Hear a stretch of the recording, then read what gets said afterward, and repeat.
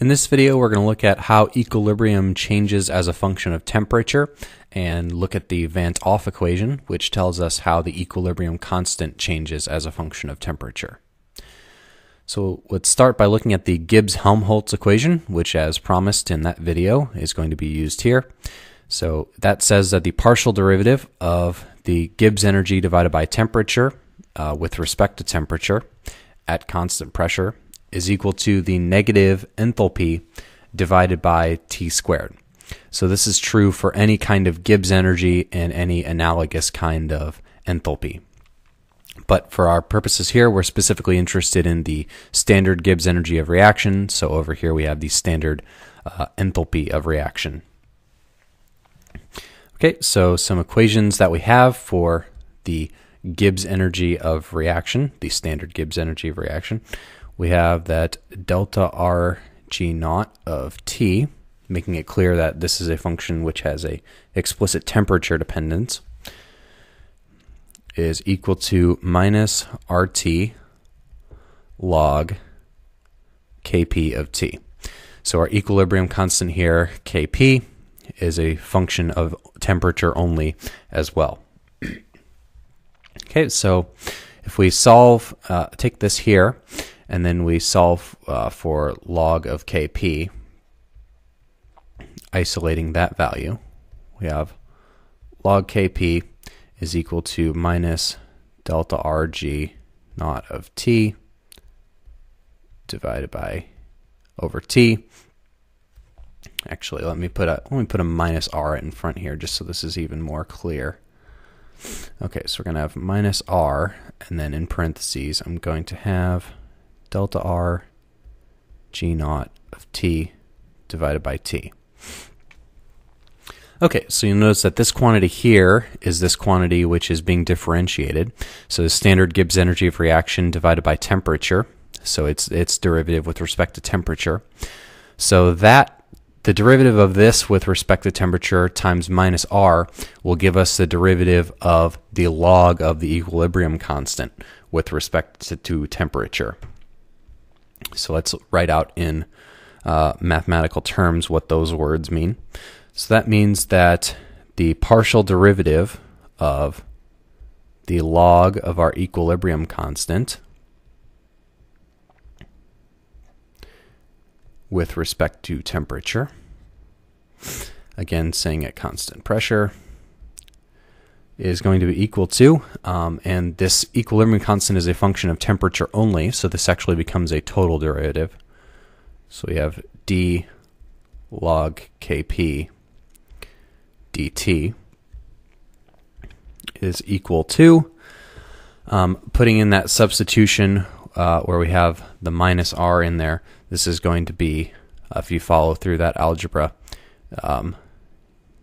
Gibbs energy, or the enthalpy, standard enthalpy of reaction divided by RT squared.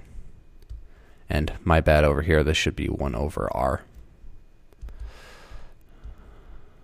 Okay, 1 over R. So let's see what this means in terms of our extent of reaction, how that changes in response to this temperature dependence of our equilibrium constant. So if we have an enthalpy of reaction, a standard enthalpy of reaction, which is greater than 0, that means we have an endothermic reaction. So for an endothermic reaction, that means that if our temperature goes up, so temperature goes up, that means the natural log of the equilibrium constant is going to go up. And if you analyze our expressions from previous videos about the Gibbs energy of reaction, that means that if our natural log of our equilibrium constant goes up, that means the Gibbs energy of reaction is going to go down, and thus the reaction is going to become more spontaneous and more favorable. So thus, as a result, the extent of reaction is going to go up and the reaction is going to push forward. So does this make sense in the context of Le Chatelier's principle? So the system has been perturbed by increasing the temperature, and this system absorbs heat, so and the system moves its reaction forward in order to absorb the extra temperature, the extra heat from the surroundings. So that makes sense because the system has responded to try to absorb some heat and decrease the temperature of the surroundings. So the system has moved in response to try to minimize the effect of that temperature increase. So that's how Le Chatelier's principle works with respect to temperature. And then analogously, if the standard enthalpy of reaction is less than 0, you have an exothermic reaction. And that's just changing the sign here. So that means if you have the temperature go up, then the natural log of the equilibrium constant goes down, and our Gibbs energy of reaction will go up, and thus our extent of reaction will decrease, and the reaction will push itself in reverse. So the reaction releases heat when it goes forward. So in response to the increased temperature of the surroundings, it goes backwards and tries to absorb some heat and decrease that temperature increase. Okay, so now we can do some separation of variables and try to solve this in terms of the equilibrium constant as a function of temperature. So we're going to multiply both sides by dt here and then integrate. So that's going to give us the integral of